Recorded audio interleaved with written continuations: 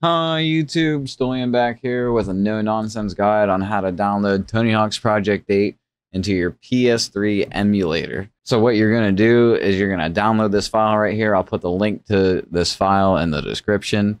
You'll download a WinRAR file. It's going to look something like this guy right here. Whenever you open it, it's going to have the PS3 game along with these files here. You're just going to take those and you're just going to extract files and put them with where you put all your other PS3 games. Like I would put mine right here. I already have it installed or extracted, but you'll go ahead and extract it there.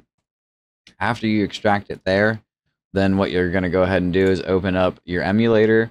I already have it pulled in here, but what you'll do is you'll click the open button right up here. And then what you'll do is you'll find the folder that it's in. So if it just started you out like here, you'll just go wherever you keep that folder. So I keep mine in games, then PS3 games, and then it would be right here. And you want to select the folder just before the PS3 game.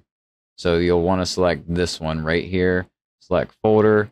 It'll load the game. I don't know what it's doing right now, but I'm going to cancel this, exit the game. I guess it was just about to just start the game for me. That's all I was going to do. But other than that, it'll look just like that, and it'll install the game. Then honestly, you'll be ready to go after that. It'll just you'll just double click on it whenever you want to play it. Bob's your uncle, and you're playing Tony Hawk's Project 8. Then I'll just sit here and wait for it to load, just so that you know that it does work. So that I'm not a liar.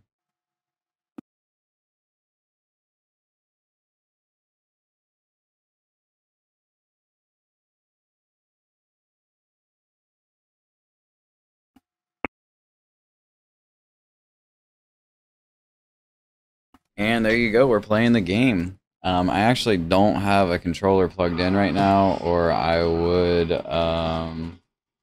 play the game some.